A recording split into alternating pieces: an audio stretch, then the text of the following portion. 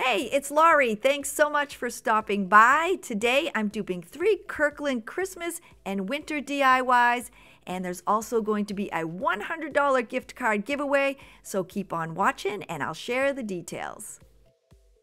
For my first Kirkland's dupe, I'm using a Dollar Tree sign that measures about 24 inches in length and 6 inches in width. It has a little welcome sign attached to the front, so I'm going to remove that and save that for a future project, and I'm going to remove the hanger.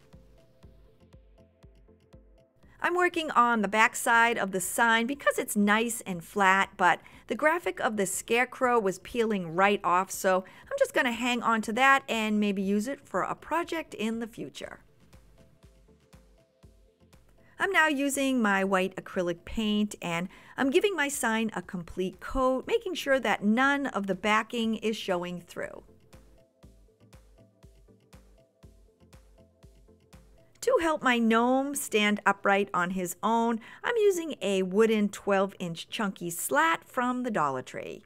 It measures 12 by 1.5 by 3/4, and I'm measuring it flat side down against the bottom end of my sign and marking it with a pencil.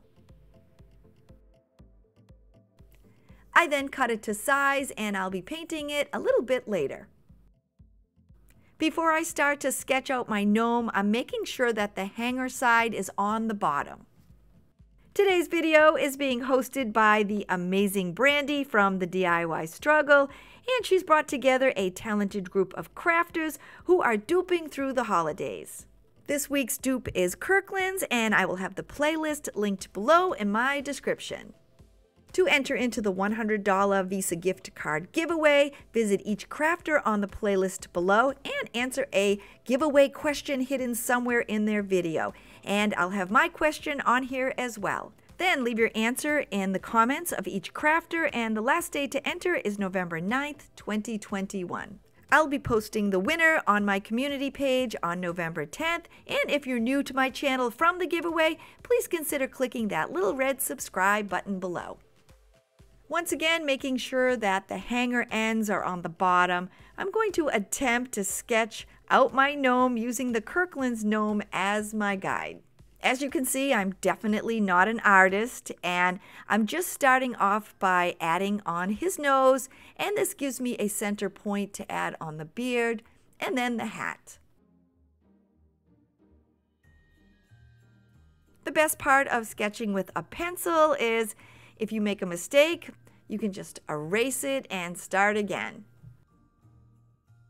My sign is shorter than Kirkland's, so if you use the Dollar Tree board, you're going to have to kind of adjust the size, and that's all I'm doing here as I'm sketching it on. When I'm finally done, and I think he resembles the Kirkland's gnome, I'm going to paint his pants with my Soldier Blue acrylic paint. They used gray for their gnome, but I kind of wanted to change it up a bit, and blue's my favorite color, so I decided to go with blue. When I finished painting his pants, I then painted the little block of wood that we cut in the beginning with the same color. With his pants complete, I'm using the same white acrylic paint, and I'm just kind of cleaning up his beard. The lines on the gnome hat are in a diagonal pattern, so I'm using a pencil as my guide. Once again, I'm looking at the gnome and I'm tracing the pencils to mimic the lines on his hat. And I didn't measure them out, I just kind of eyeballed them as I went along. When I was done, I then used my lipstick red acrylic paint and I painted the sections between the lines. When I was done, I went back with a smaller paintbrush and I cleaned up my edges, and I also used my white paint to cover the original lines on the ends of the white stripes. To add on his nose, I have this really thin piece of scrap wood that you can cut with scissors, so I'm cutting out an oval. You can always use a piece of cardstock or even paint the nose on directly. When I was done, I then painted mine with coral acrylic paint. When it was dry, I attached it to my gnome using some hot glue. To help my gnome stand on his own, I'm using the block of wood that I cut and painted earlier. I'm gluing it to the bottom of my gnome, and this will also cover those hanger holes. To make his shoes, I'm using 2 ribbon spools and some cardboard. The ribbon spools are from the Dollar Tree, and I'm tracing them onto the cardboard to make what looks like the top of a heart. I then measured them against the bottom piece of wood to get my size, and then I cut them out. I double checked that they fit and then painted them with my black acrylic paint. When they were dry, I once again used my glue gun and attached them to the outside of the wooden support. To compare both gnomes, mine cost me $2 to make using Dollar Tree supplies, compared to the Kirkland's gnome for $59.99. Mine's a little smaller, but I think he's just as cute.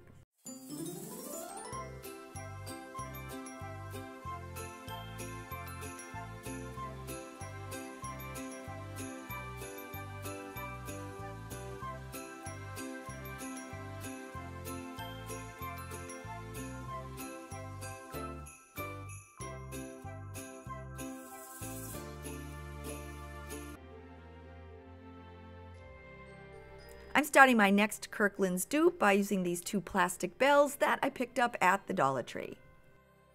I removed the greenery and the bows from the bells, and I'll hang on to those because I'll use them sometime in the future. And then using my red spray paint, I gave each of the bells a complete coat. To attach my 2 bells together, I'm using a piece of floral wire, and I'm just running it between the 2 holes on the top of each bell.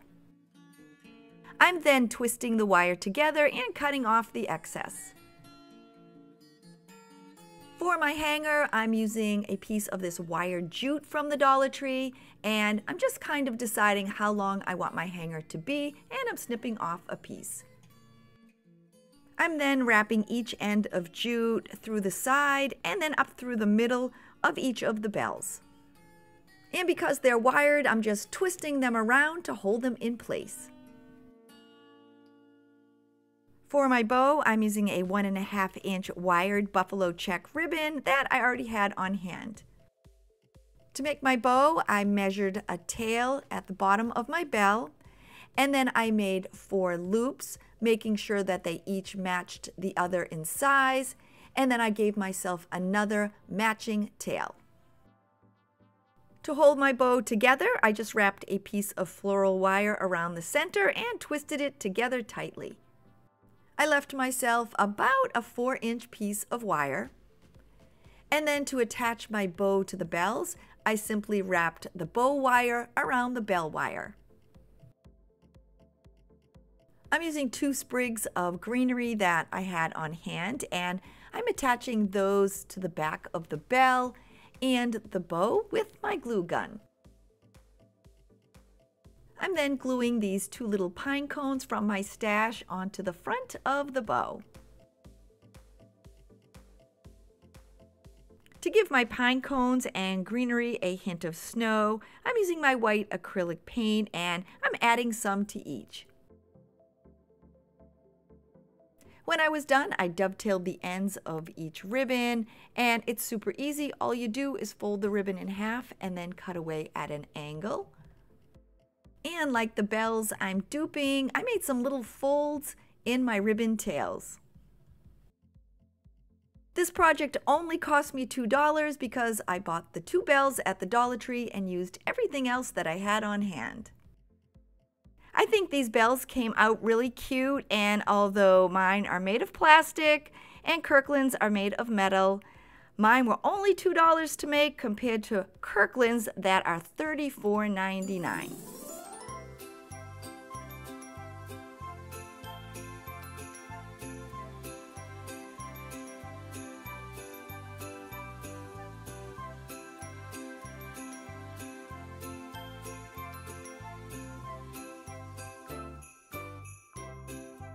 For my third Kirkland's dupe, I'm starting with a green fabric placemat from the Dollar Tree.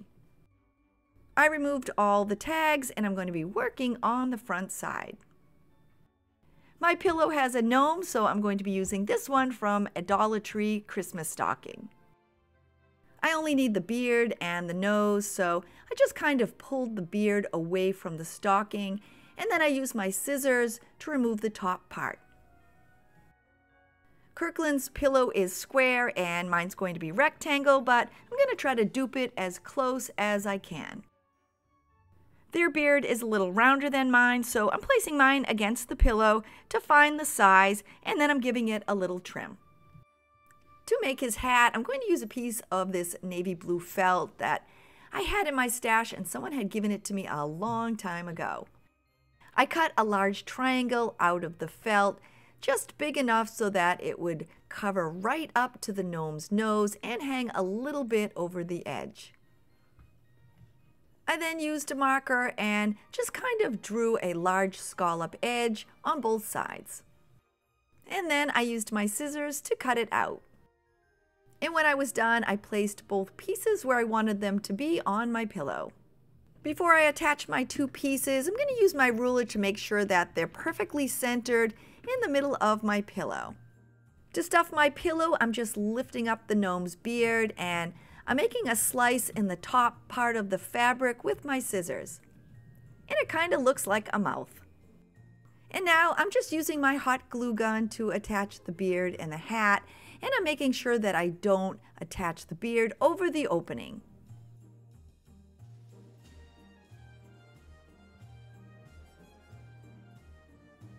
With my hat and my beard attached, I'm adding on a cord accent.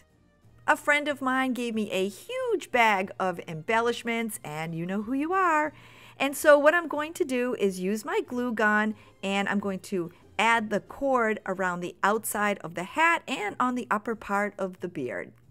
I'm starting at the top of the hat so that I can hide the edge, and I'm also using my finger protector because it's really easy to get burned.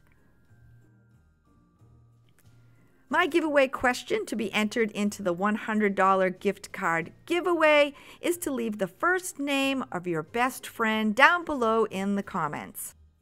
You can always leave me a message along with your answer, and be sure not to let anyone know what the secret question is.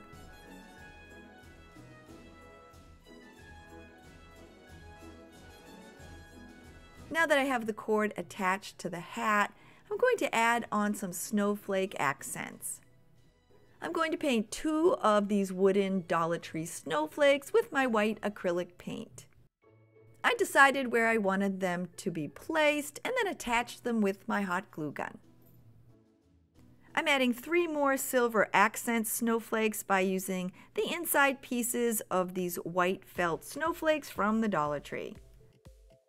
I pulled off 3 of the silver snowflakes and added them to my hat, and then I used my glue gun to attach them into place.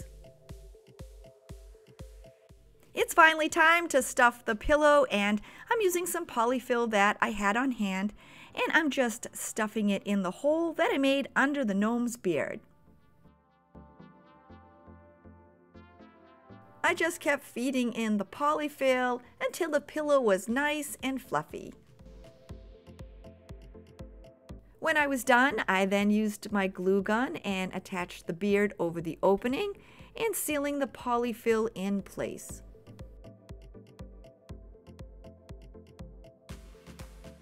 And now once again, I'm using my glue gun and I'm adding the same cord around the outside of my pillow.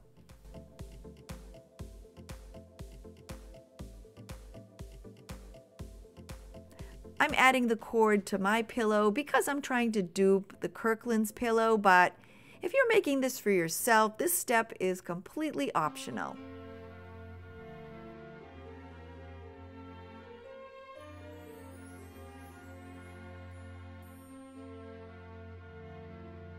Once again, I'm trying to dupe the Kirkland pillow, but I think this gnome pillow would be so cute in a whole bunch of different colors.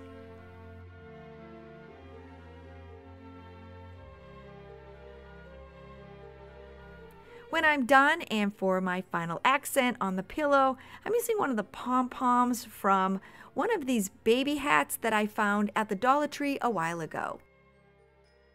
I cut one off the top of the hat, and then hot glued it to the top of my gnome. I love the way my gnome pillow came out, and this only cost me $2 because I had everything on hand other than the placemat and the gnome stocking. My gnome resembles the Kirkland's gnome pillow, and they want $24.99 for theirs, and I think mine's just as cute for a whole lot less.